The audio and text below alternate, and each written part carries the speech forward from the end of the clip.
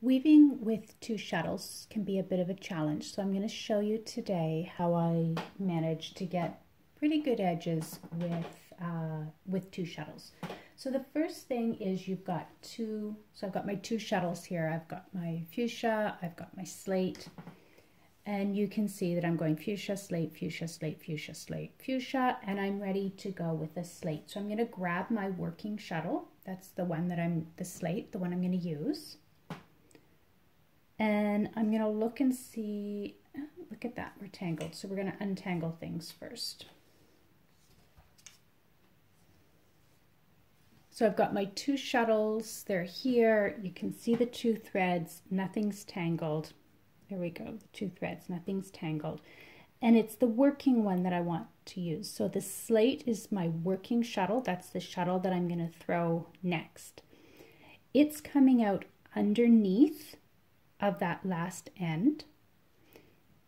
The fuchsia is going to act as an end. So since I've gone under this one, I want to go over top of the fuchsia.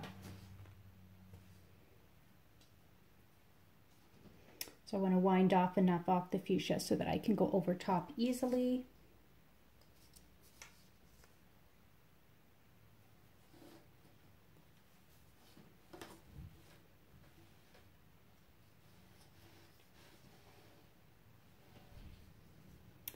You'll know we've got it right because that fuchsia will be caught up by the slate.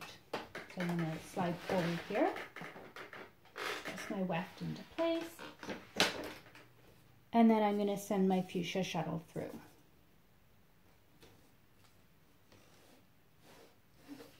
Now I'm doing the same thing at the other end with my shuttle. You just can't see it because I don't have enough hands to show you both sides of my work. So just trust me that I'm doing the same thing over here, and then I'll show you again how I'm doing it when I get back to the other side where we can see.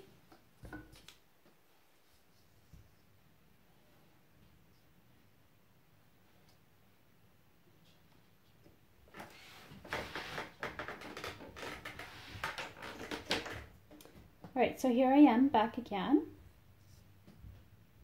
Oh, let's get that other fuchsia sent over.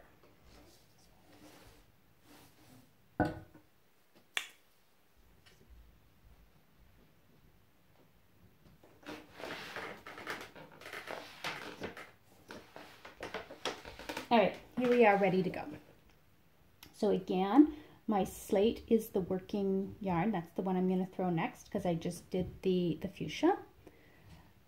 My slate is underneath that last pick. Now, if I did it the wrong way, I want to show you what happens.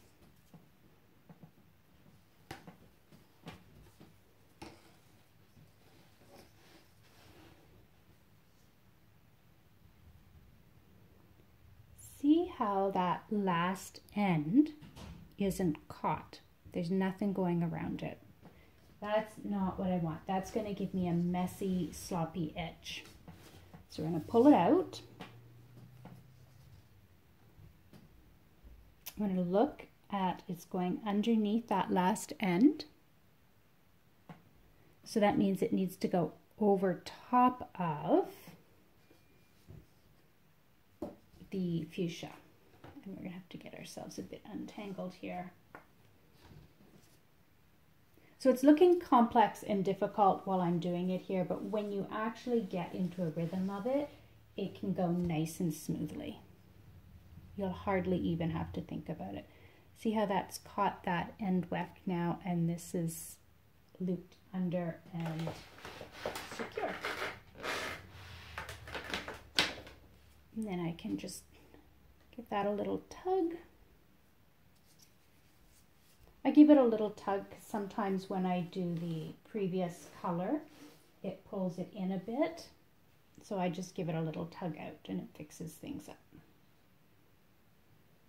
And there we go. That's how you're going to do your two shuttles for your log cabin tea towels.